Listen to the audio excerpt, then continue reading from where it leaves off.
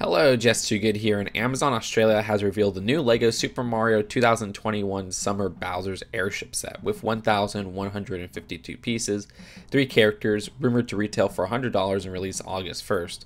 While there's no Bowser in the set, it seems like you can stop on Bowser's head at the front, and we get our first LEGO Kamek, which the build looks a little bit off with the blockier parts for the back.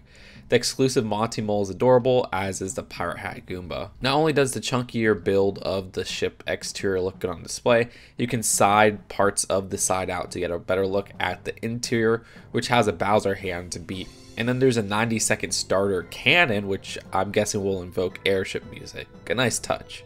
Of course, as for other Mario sets, we've seen the LEGO Luigi starter set, the Fuzzy Polybag, and Series 3 of Summer 2021. Anyways, looking forward to more of these sets, but what do you guys think of this? Let me know in the comments below and subscribe for more LEGO Mario news. I'll see you guys later. Peace out. Bye.